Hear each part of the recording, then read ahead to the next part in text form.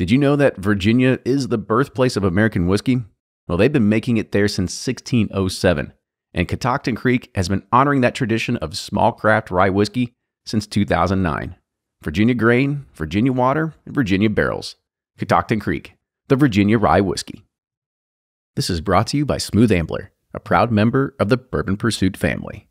Smooth Ambler builds on the traditional roots of American whiskey through innovative blends, proudly sourced whiskeys, and a unique line of their own homemade bourbon and rye recipes made in West Virginia. So venture off the traditional trail and go see them in Maxwellton, West Virginia. They'd love to welcome you to the family that they're building around their whiskey. Wilderness Trail is sweet mash Kentucky straight bourbon and rye whiskey, made by master distiller Shane Baker and fermentation expert Dr. Pat Heist. Whether it is high rye or wheated, cask strength or bottled in bond, Wilderness Trail is always non-chill filtered premium whiskey with unparalleled flavor. Distilled, aged, and bottled in Danville, Kentucky. It's like our emails. I mean, every day we get one that's like, oh, guess what? This one's coming out and it is 9.5 years old. And it's been sitting in this corner of this warehouse getting the north sun, and it will yield about 25,000 bottles. Yeah.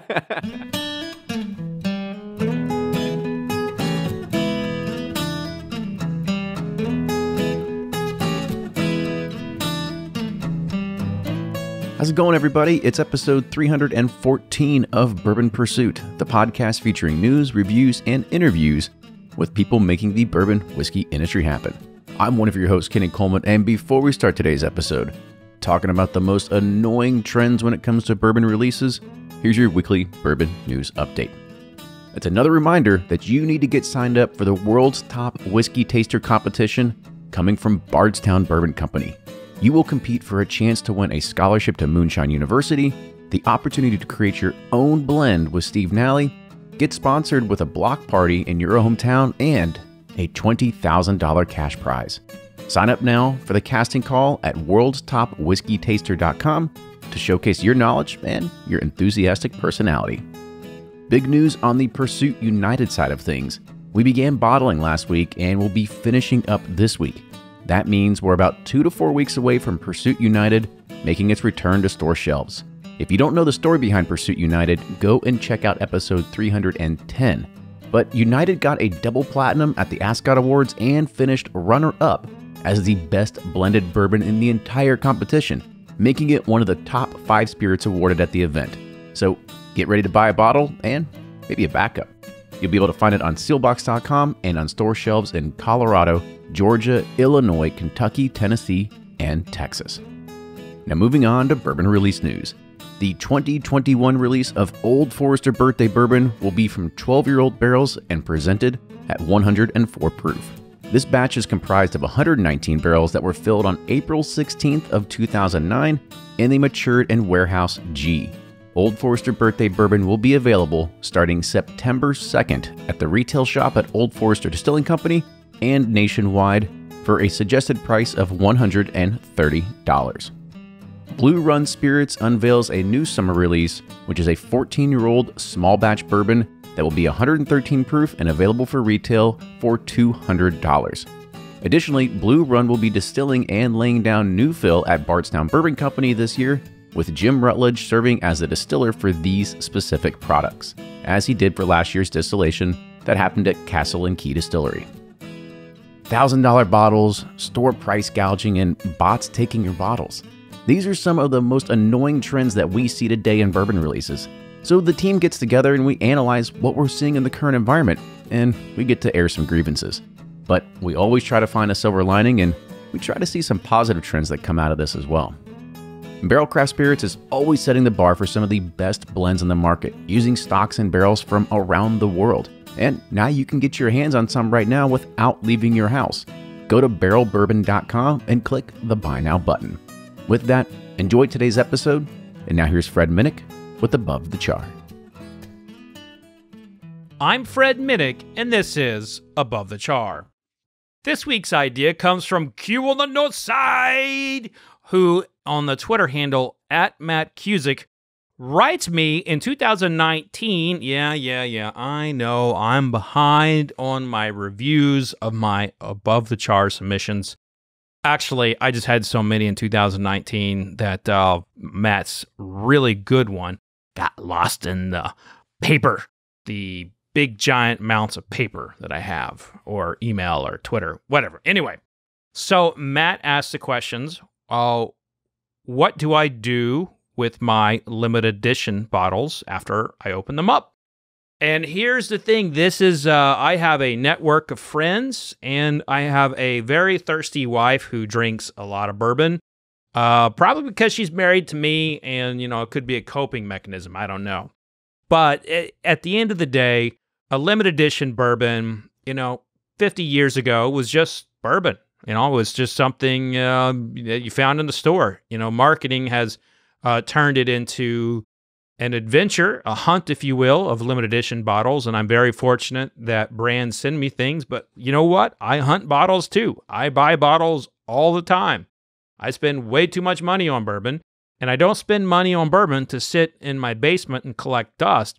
I spend money on bourbon so I can crack it open with my really good friends, smoke a cigar with them, and talk about whatever's going on in our lives. And to be honest with you, the past year with COVID, I ended up having a lot more whiskey because I didn't have my friends to go to and drink it with. So it was a time that made me realize how much my friends mean to me and how much bourbon means to me. But always, my bottles are shared. The only bottles that are not shared are collecting dust in my basement for very special occasions, or some kind of tasting that I have planned in the future that has to do with history. So everything that I have, I'd say 75-90% of it is opened and shared with friends and family, and actually strangers. Every now and then, I bring a stranger into my office, and we toast to the town. Then they come back the next week and want to do it again. I'm like, no. This isn't. That's not how this works. It's like a stray dog sometimes. I feed them and they keep coming back, and that's okay. But at any rate, that's going to do it for this week's Above the Char. If you want to be read on Above the Char, be like Matt and submit me your idea on Twitter. That's at Fred Minnick, FredMinnick. If you're lucky, I'll read it in 2 years, just like I did Matt's. But that's going to do it for this week, folks. Be safe out there. And remember, vodka sucks. Cheers, everybody. Welcome back, everybody. It's another episode of Bourbon Pursuit, the official podcast of bourbon. The boys here today talking about something, as every year when it comes into release season, there becomes a time when the news starts getting a little bit more interesting. People start getting a little bit more chaotic. The lines start forming. People start hitting up their local liquor store. And it just seems that the bourbon world goes into a tailspin of, well, A, you wanted to get it. B, there's FOMO. And then C, there's this whole realm of, if you do get it, what do you do with it? So we kind of want to talk today about some of the most annoying things that we see in the realm of bourbon releases. And gosh, where do we start? I know, right? There's so many. I mean, there's everything from we'll say the first way that you get any kind of inkling of how this happens is through the press release. Gosh, it seems like everything deserves a press release these days. It's like, gosh, I can't even think of an example, but it's like our emails. I mean, every day we get one that's like, oh, guess what? This one's coming out, and it is 9.5 years old, and it's been sitting in this corner of this warehouse getting the north sun, and it will yield about 25,000 bottles. Well, one of our limited releases to date. But that kind of stuff, those kind of details in a press release, man, that's meat, right? What's not meat is like the words like hand-picked, Johnny Master Distiller, special crafted. There's so much, and it has never changed. Like, it's always been this way. There's so much fluff in a press release, and the audience may not always get to see these, but there are websites that just copy and paste the press release, and they get good views because bourbon and the bourbon brands are one of the strongest keywords in SEO world.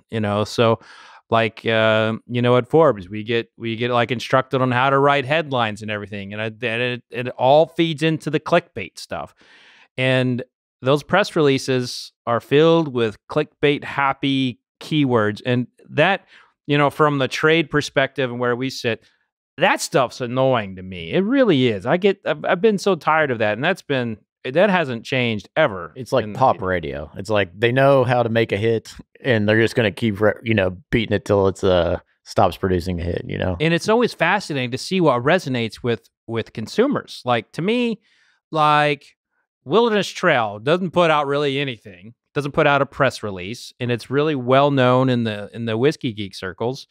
But I can't get Johnny stand in line for Blanton's to give Wilderness Trail a shot. When I'm doing like tastings, it's strange what will resonate with the people who are loosely into bourbon and just kind of hunt bottles. That's very true. I mean, when you think about, I love the clickbait thing that you said. It's like, well, if you didn't get your hands on Ember T. Lee this year, you should get this year's. That's now 110 proof. It's like, wait a minute. Like, there's no way that I can even try that. Yeah. So that is true. That is one of the things that, and don't get me wrong, you do have to get eyes and visibility on whatever kind of platform that you're on, and you have to kind of get those people into it. But at the same time, you are right. There are those people that just copy and paste the press release in there, and it's good. It gets SEO. It helps build your website up, and there's really nothing else you have to do. Like, it's literally copy paste. But yeah, and it's like you go to every single bourbon outlet, and it's the same exact article. Or you're like, well, maybe this one says something new, and you're like, no, same, copy and paste. Or they might have changed. Like, I mean, don't be wrong. I'm sure we all plagiarize something at some point in our life, and you're like, well, I'll change a sentence here to restructure it, make it a little bit different. Well, when it's a press release, it's for immediate release and it's for public consumption, so it's technically not plagiarism. And if you just kind of what I do is I take out the fluff. So it's this price, it's that proof, it's this mash bill, it was in that warehouse, whatever kind of real details. But going along with what's annoying in these press releases, distiller quotes. Distiller quotes are the most useless things they in are. The entire world. I didn't even think about on this batch. We're little clove, little cinnamon. Like, okay, like, come on. They like just randomly pick stuff off the bourbon wheel. They're like, yeah, we'll throw these in there for this release. They'll buy it. And this is where you kind of like know that I have to be careful here because we've done our own press release. That's true. You all have. So that, but to be fair, all we did is look at it and be like, oh, well, seems like a format that works. Like, let's go ahead and just copy. And with the amount of press that you two have been getting, you ain't wrong. We essentially just copied whatever distillery, like, what do they do right? And we're just going to do it ourselves. But no. So when we kind of have this discussion on press releases, and I know that's just a portion of it, I want to know what they think is bad. And that is where like Buffalo Trace, we always give them a lot of business, for building up the hype. They've done a really good job of letting us know when they have shortages. But they also let us know when they didn't like something, when experiments didn't go well. Like, if you remember their Single Oak project or their experimental series, Harlan Wheatley would get in there and like, yeah, this sucked and that sucked, but I like this one okay. And so like I respect that. I respect when a distiller goes out on the limb and says, you know what?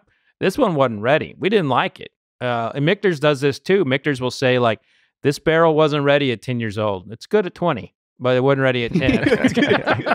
Let's just have it sit for another decade and see what happens. Yes. Yeah. I like that. But you are right. I mean, there's some things that come in those quotes that they're always the same. It's either we're very proud, we love to experiment. All these the innovation at XYZ Distillery. Exactly. The innovation. First class and innovation. Oh my God, that word is so overused. It really Putting it in another barrel is not innovation. That's putting it in another barrel. Another barrel and another bottle. I think that's the other thing to kind of look at this. I mean, everything that is going to come out that is a new release, it's got to come in a new bottle, new shape, new label, new story behind it. Because as we've seen with With Heaven Hill, when they got rid of the white label and had to go and rebrand it. I mean, everything has to go and look different to have a different consumer feel to it. And I'm looking at one of your bottles on the shelf right now, the Woodford Derby bottle. Beautiful bottle. You got a painting right next to it. And that kind of packaging that has a special artist story to it, I love that. I don't necessarily want to see the cost of that artist to be reflected in the bottle, but when the creation of the bottle actually adds something to the story, that's fantastic. Unfortunately, for some of them, that's the only story they got. Because the whiskey just sucks, and it always comes down to that, right? Like the packaging is like, ooh, that's so pretty, but you get in there and it's like, oh man, that's 2-year-old craft whiskey that they should have never bottled. So I want to pick your brain on that. So, like for example, you said the Woodford or like makers, it's in that they do the different waxes for different college teams or whatever. But the whiskey doesn't change. But the whiskey doesn't change. Right. Would you rather see them try to put something unique in those versus just having a different wax or different label? Absolutely. But I also think those types of bottles, and especially the Derby bottle, they are not meant for us. They are not meant for the whiskey follower. They're meant for the Derby fan. And it's a special bottle to the Derby fan. And that I remember, so I have a real good friend, Paul Blackburn. His grandpappy died, and he collected every single Maker's Mark bottle. And the year after he passed, he's like, I have to add to my grandpa's collection. And like he had never opened any of these bottles, and he just kind of kept going out getting these special Maker's Mark bottles. And he's like, Fred, I couldn't get. It was the I think it was a special Keeneland bottle. He's like, I couldn't get it. I need your help getting it. So I helped him. He's able to get it. And it was like, that's the kind of thing that those special bottlings from Makers and Woodford do. And we're seeing it now. There's a lot of other brands that are doing these special bottlings. Like we're seeing Evan Williams do it for like veterans. We're seeing Buffalo Trace do it as well for some like charity causes. And, when I would like to see the whiskey to be reflective of the bottle and to be special. But at the end of the day, those packaging strategies like that are very different. I'm thinking more along the lines of like the Bob Dylan one, What, the Heaven's Door stuff? Heaven's Door, yeah.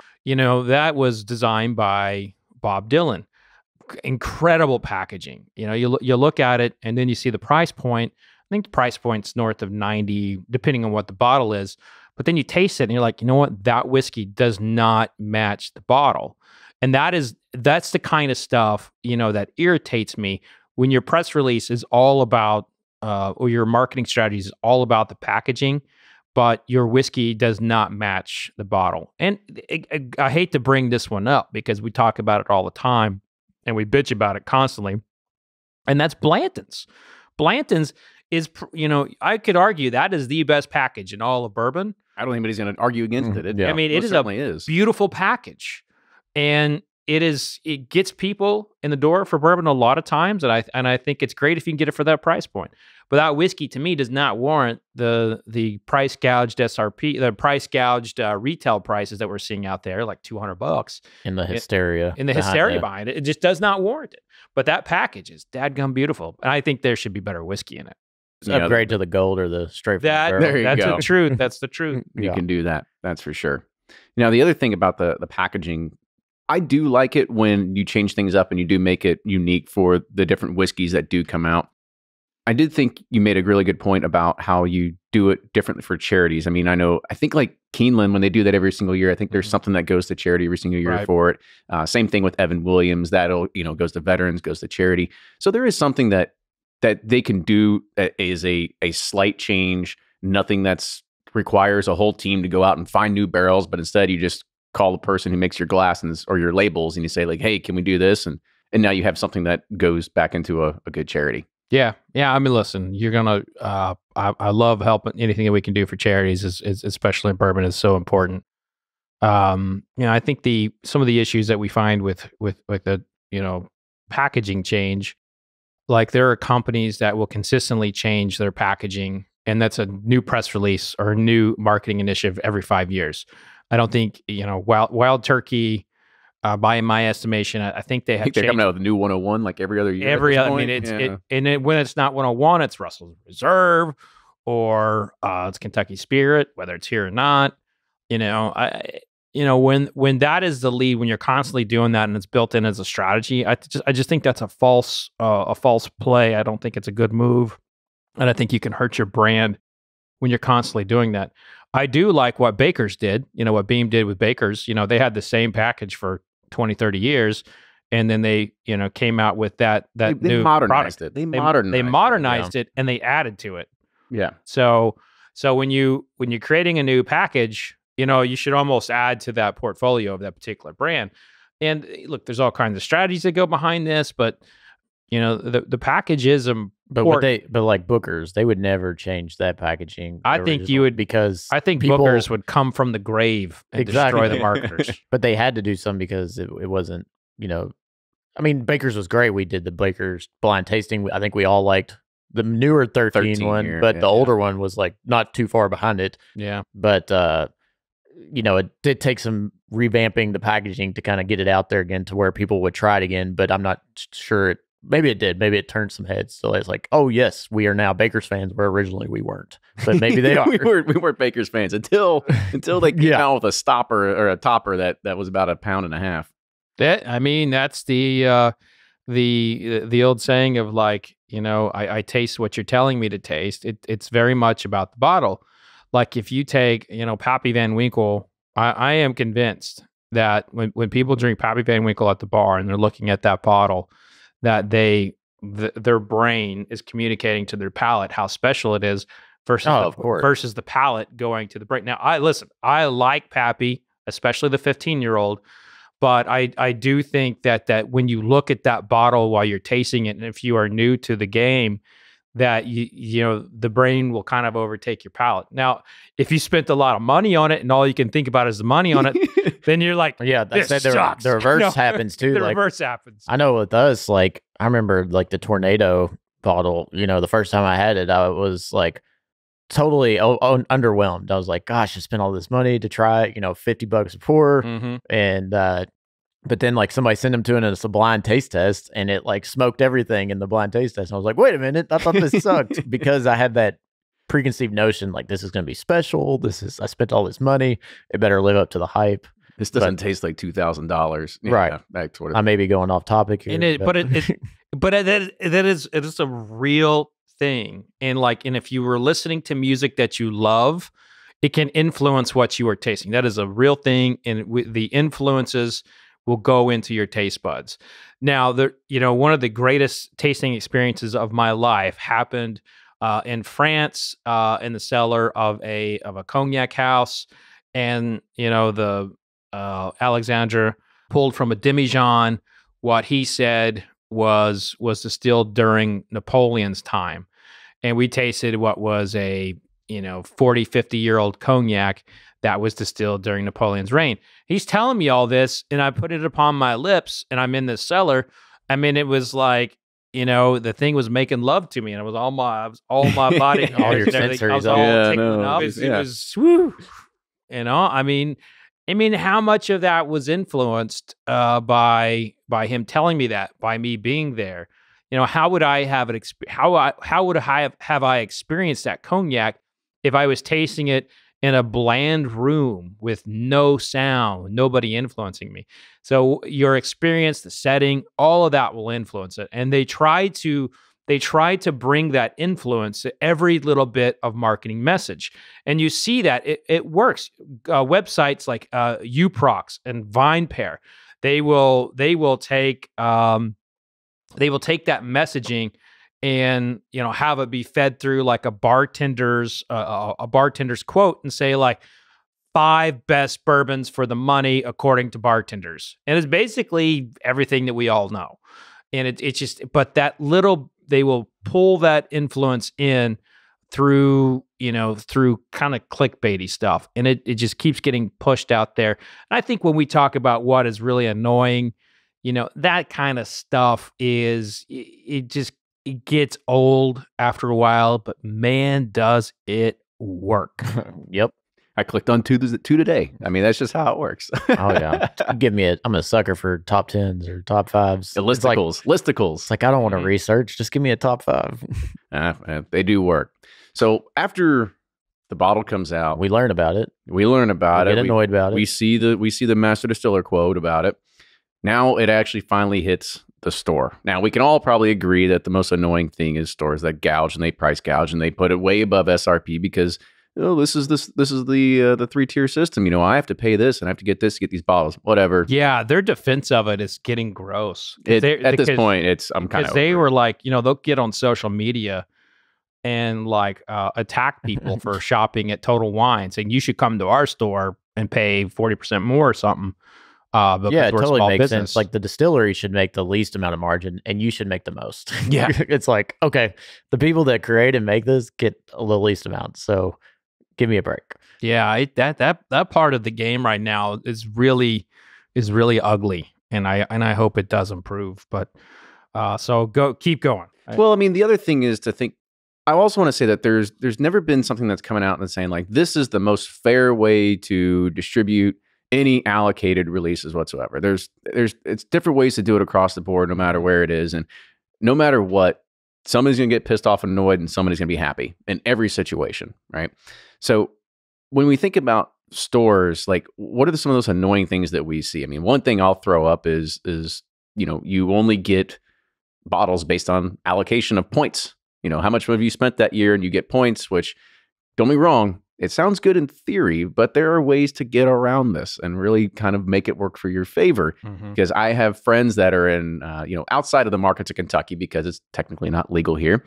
But when you get into places like, in Texas and one of the big chains around there are people that are called party planners. And what do? They go buy a ton of liquor every single week for parties. And so they are the ones that have tens of thousands of points to actually be kind of the first in line, even though they could probably give a shit about the whiskey. Oh, you're talking about consumers doing the purchasing to get bottles. Yeah, consumers do it. But see, that's the thing. Most consumers are at an unfair advantage. I mean, regular Jane and John, they're not going to go and they're not spending $10,000 every single week to be able to go and be at the top of this list, right? So there is an unfair advantage to some of these systems too. Yeah, I mean, that one's tough because it's like you do want to reward your loyal customers, but there are going to people, like you said, that they take advantage because they are a party planner or they have an office where they can say like, oh, I can just deduct all these and, this is for my business. And then so it's like, I mean, to me, the most annoying is you're the first to know, and you're on an email chain with tens of thousands of people. And it's like, no, I'm not. And then you got to go wait in line. And that's where I don't like. So I think the points are like reward your loyal customers is the way that's at least annoying to me. And the most annoying is you're the first to know to where anyone and everyone can come and no matter who, what, where as long as you get there first, because you don't have anything else to do that day, you can get the bottles. But that day, everyone else. That day, you mean the previous night? Right. The previous night. Yeah. So Ryan, like we're all in business. You have very in demand seasons. Sure. Like in the Go Green. Let's say you are slammed. You're absolutely slammed. And you've got to make a decision about what houses to visit. How do you make the decision? You're going to have to tell some people they're not going to get their lawns treated. How do you make that decision? Sure. I mean, I deal with this every fall because seeding season is like a very tight window. I'm sure people love to hear about this. But, there's a very tight window where we can only seed so many yards in a certain amount of time.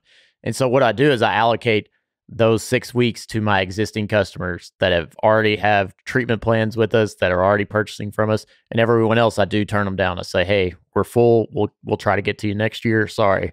That's just the way we do it. And then there is the case where we don't have enough time for existing customers to seed their yards because they waited too long to the last minute or whatever and whatnot. So it is tough because you do have to tell them no. And so it's kind of different because mine's like so time sensitive, but maybe not. But I do try to reward those that are already doing business with me. So the lesson here is once you're on the list, don't get off the list. Right. Yeah, sign up early on the list. you need seed, call me in April for fall. Yeah. That, or if you already being rewarded at your local liquor store, don't stop going there. Like, keep purchasing, keep going. And I think that goes a long way with, smaller stores. And obviously the bigger stores have point systems, not here in Kentucky. It is a scale thing, right? Right. It's hard to determine because if it's a smaller store and you've got one store and you've got, we'll say not even a handful. I remember the days of my local store coming around here, and I was one of a handful of people that used to go. And now I am one of probably 150 that has to deal with, the bourbon nerd trying to get something. And I kind of gave up a little bit, and that's fine because we've got enough bourbon to last us a lifetime for all of us. So this is just one of those things that I look at as saying like, okay, well now we'll have a little bit of the changing the guard, and we'll let somebody else kind of take that spot or fight for it because I'm not going to deal with the crowd or rush. Yeah, I mean that's to me that is the most annoying thing about limited releases is people camping and going out early. And I know that a lot of people have fun, they create relationships, but it's just I think that part of it can be cool, if we're in that, because I've done that, I've been in the long lines, I've waited out for a long time, and it is fun. You do make friendships. Yeah, I guess I should take it back. It was fun at the beginning because you're so excited about this new hobby and you're meeting new people. You're trying to find out what people like, what you're trying to get into, and so I guess I shouldn't totally discount and say it's totally annoying. I guess, but you get burnt out on it quickly because after like 2 or 3, and you're like, well, shit, I did this 3 times. I got nothing. So I mean, really, there is a real issue of bourbon burnout, and there's a lot of. I think there is we can get sour real quickly in this not profession, but in this hobby, because you want something, you can't get it, someone else got it. I hate that guy because he said this about that bourbon. Now I can't get it. There's all kinds of stuff like that. That guy being you? Yeah, it's happened a time or two. Poked himself, yeah. So it's a therapy session for you? But it's, it is when I have written about this, basically the term of being a bourbon geek, there's a pattern. We get excited, we learn, we fall in more love, we make friends. Something goes wrong, we listen to the wrong person, something happens, suddenly we can't get something, we hate everybody, and then you try to go to another spirit, and then you come back because you realize no other spirit really does it for you. Like sounds just like my story, like 5-6 years ago. So it is the you just gotta start a bourbon brand. That's the next step, right? Just buy barrels. You go to limited releases, and then you go to rum, and then you start your own bourbon brand. You can't get your own. You can't get all the limited releases. The other thing Fred, you made a really good point. Like, because I was one of those people, I used to go and camp out for Van Winkle and BTAC and all that sort of stuff. And you created a sort of, well, I'd say almost an alliance of sorts with people that you are with. So you've got your hunting party, one's going to go. And when something's going to drop and you're there, you drop your stuff, you're in your place in line. And then it becomes kind of a good party with some buddies for the next 18, 24 hours or whatever it ends up being. Now, I will say there are 2 annoying parts of this. Spirits of French Lick exploded onto the distilling scene early in 2016 as Indiana's largest double pot still distillery. They employ old world sentiment with new world attitudes, delivering the finest handcrafted bottle and bond bourbons to an audience eager for an alternative to the big guys. And their distiller, Alan Bishop, uses historic Hoosier yeast strains, alternative grains, and 53-gallon number 2 char barrels to bring you spirits with unparalleled quality and depth of flavor. You can find all Spirits of French Lick's products and new releases on sealbox.com. But don't just take Fred Minnick's word for it. Find out for yourself. Check out spiritsoffrenchlick.com and follow them on Instagram, Facebook, and Twitter. And remember, always drink responsibly. Total Wine & More is ready for summer. They've got all your pours for the great outdoors, like their top 12 wines under $15. And raise a glass to America with a star-spangled selections of sips made in the USA. And beat the heat with refreshing bourbon cocktails. Why not mix it up and serve a brown derby or a peachy keen at your next barbecue? Then taste your way to a new flavorite, like ready-to-freeze cocktail pops and fun fizzy hard seltzers. Lime, pineapple, and peach, anyone? So no matter if you're grilling, chilling, or both, you're sure to find cool prices on over 8,000 wines, 4,000 spirits, and 2,500 beers, in-store or TotalWine.com. Heaven Hill Distillery just launched a 3D behind-the-scenes tour of their Bernheim distillery, the largest independent family-owned bourbon distillery in the world. See for yourself how they produce 1,553-gallon barrels of new-make whiskey per day before it makes its way to the barrel for aging. From grain trucks to copper stills, drop into this 3D experience at heavenhilldistillery.com and navigate your way around the distillery for a step-by-step look at how they crafted their award-winning lineup of American whiskeys. Heaven Hill reminds you, think wisely, drink wisely.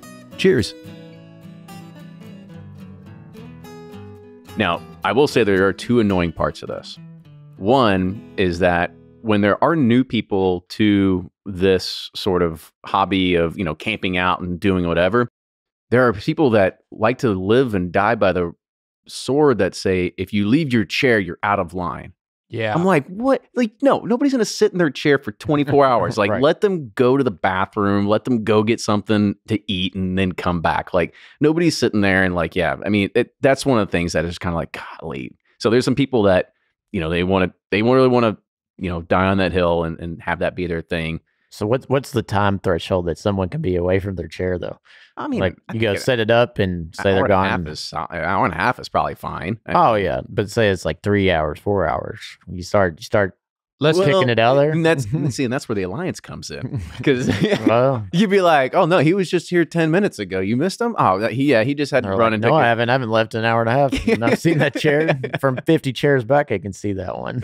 But that you brought up the serious guy. You brought up the person that's there for whatever reason. Maybe they're wanting to get the bottle for something very special in their life, but they're so serious they're not going to have anything get in the way. And it's they're the person that if there's a fire and you happen to be just an arm's reach of them and you're all running out the building at the same time, they're going to grab you and throw you back and you're going to burn now. I'm not. So those people exist, but those people also exist at sporting events when you're trying to get out of the stadium after the game is over. And I think sometimes in bourbon, we tend to look at this industry as if it's unique. But the fact is, assholes exist everywhere. And when we can kind of compare bourbon to other hobbies or enthusiast groups, and you paint it with the same picture, it's like, you know what? We're not nearly as bad as leaving a Browns game or something like that. You're not going to find a more charitable giving, on the most part. I mean, I'd say 95% of the people in this hobby are some of the greatest people you'll ever meet. And 95% of those people in that line would be like, man, is everything okay? Right. When they got back, held your spot for you. It's just the 5% that ruins it. Well, I mean, because you got the other 5% that go and drop a chair the day before, and they're the first 3 chairs, and they just dart. Right. And they're nowhere to be found. And so the next person comes up and they post it on the Facebook group. They're like, whose chairs are these? Crickets. Yeah. And they're like, well, that's it. These chairs are gone. Well, we always have someone taking advantage of the system. That's just how it is in everything. Yeah. And I think I really do believe that in this space, it's mostly good people. Yeah. I think just the raffle is the best way to go. It takes all fuckery out of it. It's just you don't have to people working the system to gain points. You don't have people camping in line, first come, first serve. It's just random. And and some people will say it's not random because they'll be like, oh, it's fixed or, Well, to be fair, when I used to have time and I used to love camping out, I hated when they turned into raffles because I was like, I didn't mind wasting my time to sit in line and do this. Now it was also a different time when I had time to burn and go do all that sort of stuff. Mm-hmm. And I was always guaranteed something if I was there in line, and I had some fun. Granted, your back hurts the next day because you slept in your car, but you at least came away with something versus, and you put in the time and effort to be able to go and do it. Now, the other side of this is, yes, it sounds cool to be able to get that, but there are the other actors that are just there.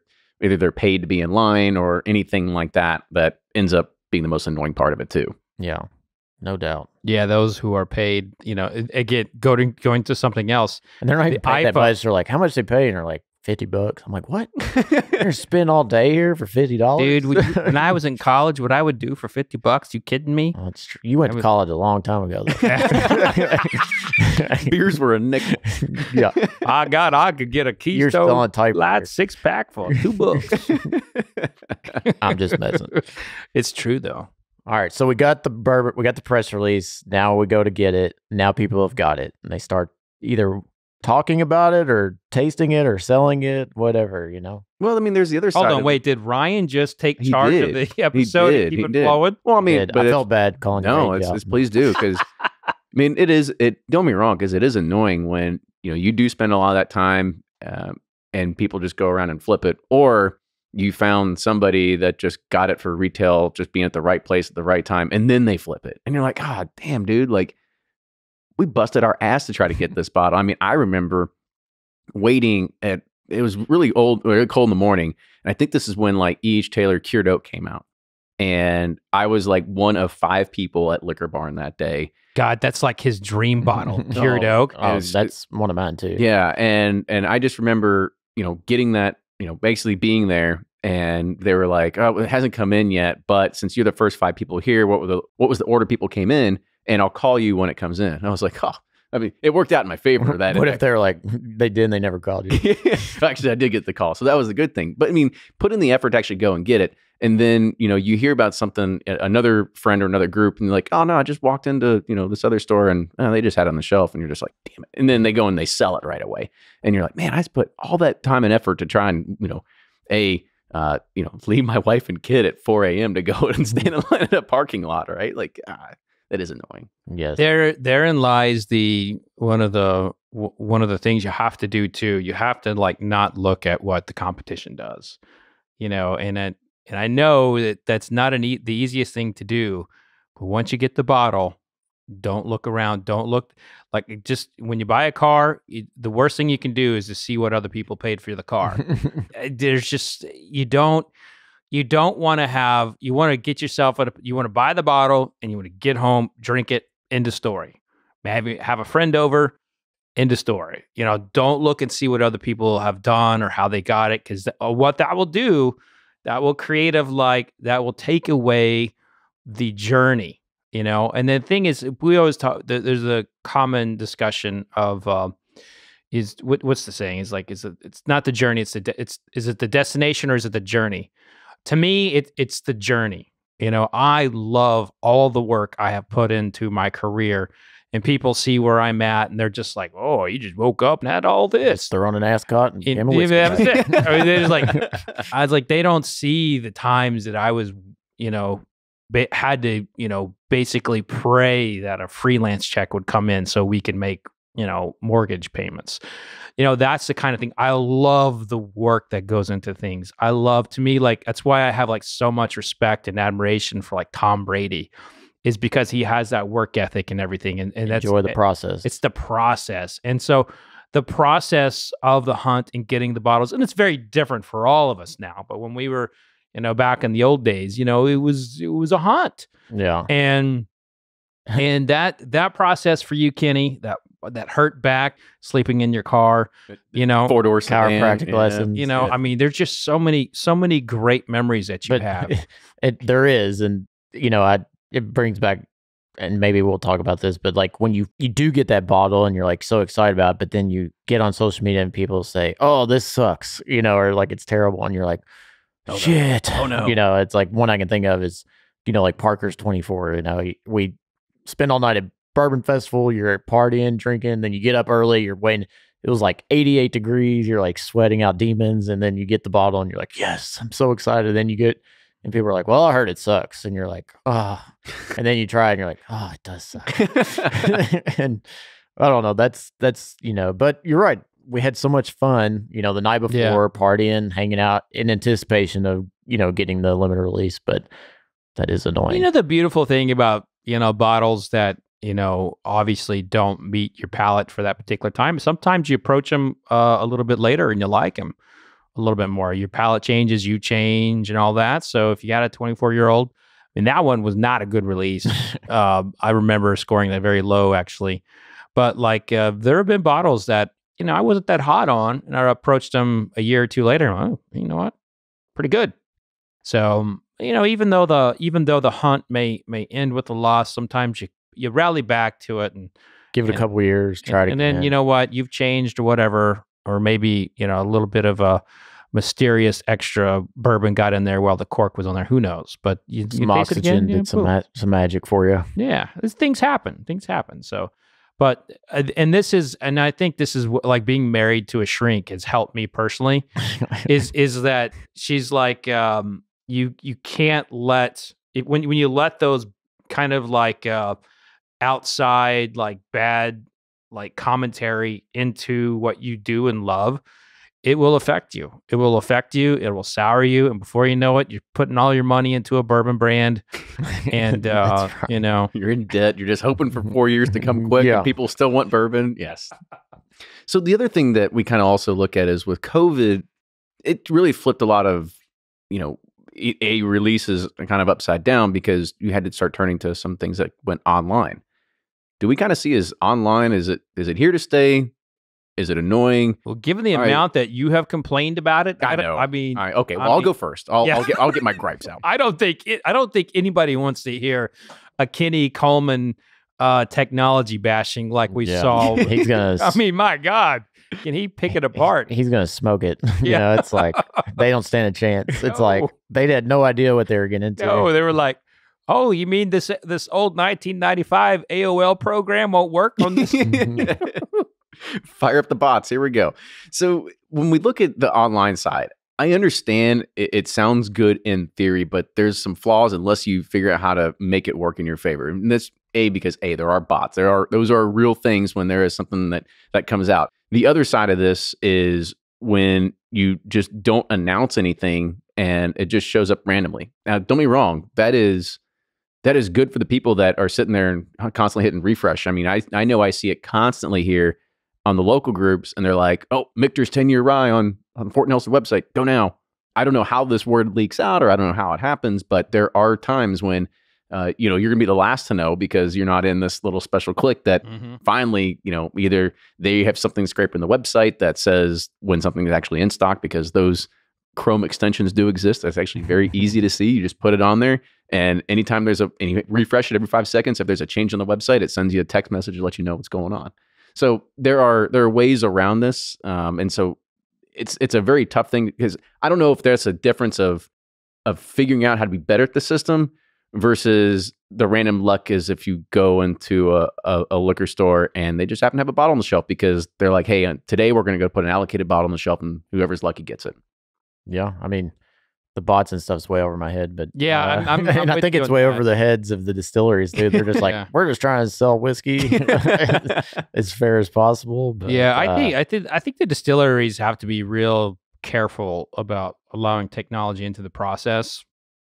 I mean, what if someone with like a high level hacking ability comes in and just creates 300 different accounts and buys up everything? Or something like that. I mean, there's just a lot of what ifs, and this is still a handshake, look in the eye industry that's still relatively the same as it was in the early 1900s. And I think there's a romance to that. And when we start talking about doing this online, it's just not, to me, it doesn't feel right in a lot of ways. And let's not forget, we still are in the 3-tier system. And this is an industry that's been fighting, liquor shipping. Yet it's okay for us to like divvy out allocated bourbons online. I mean, there's just a lot of hypocrisy in the industry when it comes to this. And I think, if you're going to have the 3-tier system, have the 3-tier system, and let someone who has the capability to manage online fulfillment, not the distillery. We saw so many bad examples. We've seen so many people upset, and I felt bad for Old Forester. I felt so bad for Old Forester when they had their the birthday bourbon release. I mean, they were getting trashed. People trashing people that shouldn't be trashed. It was like, it's not Campbell Brown's fault. It's not Jackie's fault. I mean, it was a situation, and cut people slack.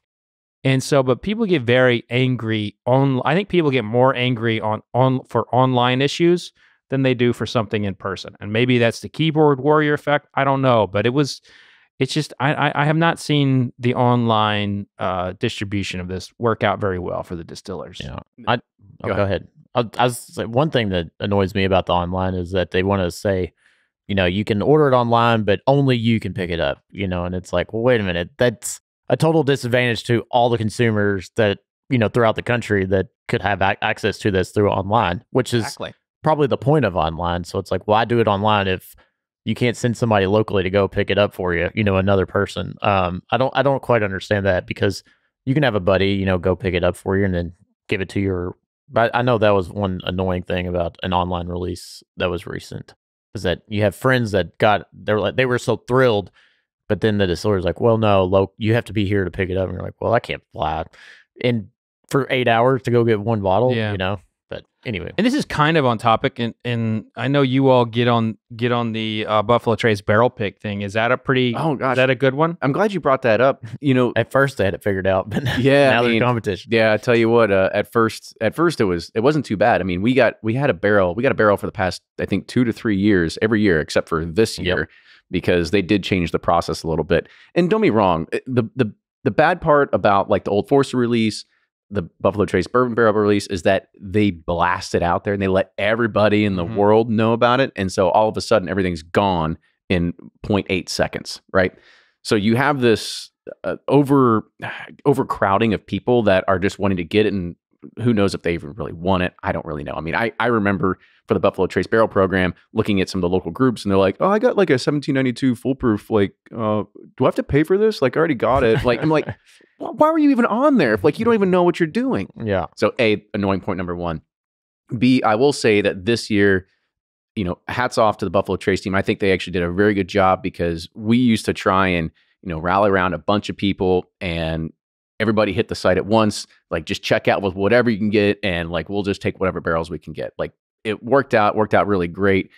So anyway, they changed it this year. And so no matter what, if you were there at like, I don't know, maybe 12 PM, if anybody was there before 12, you just ended up with some random queue in line. So as soon as 12 hit, it said, you're now number 17,452 in line. But they only had like 24 barrels. So you had to be like the first 24 to actually get something. So it was more or less like an online raffle. And I think it worked out relatively well, at least for the people that won. So if you got on before 12, you were put in randomly. But what if you got there at 12? Were you still put in randomly? If you got there after 12, then you got put in the back of the line. But if you were there beforehand, you just got put into this bucket. And once 12 hit, everybody in that bucket got some random number. Sure. Gotcha. Okay. So it was fair-ish, and I'll give it to yeah. All of these it's not fair-ish. It's not fair because I didn't get one, right? Like that's the annoying part. No, I'm just kidding. That's it's all good to them. But I think we got some good gripes out today, fellas. Well, I think I feel better. I also feel like what we did here, without really intending to, is we had a good analyzation of the bourbon buying culture, and it got me to to really thinking of like, how can any of it be fixed? And I don't know if it ever can be. No, because you're always going to have winners and losers. Just like there's no perfect system for any problem. You're always going to have winners and losers, and that's just. I think they're just. We don't want to accept that. Most problems have it's within your grasp to possibly fix it. The only really thing that can happen is if the distillers, churned out better product. Or more, that's the more problem. more better product. Remember those Mo better. But really, let's also answer the question: how is let's say what's rare breed? We all like rare breed, right? I think we can all concur. We all like rare breed. An Old Forester 1920. We're not waiting in line for those bottles. We're getting them every day. Yep. How much better is the bottles that we are waiting in line for better than rare breed and Old Forester 1920? Here's the thing: you'll never know until you get it, and so that keeps the hunt and the chase alive. And that's why bourbon is the perfect product, because it's ever.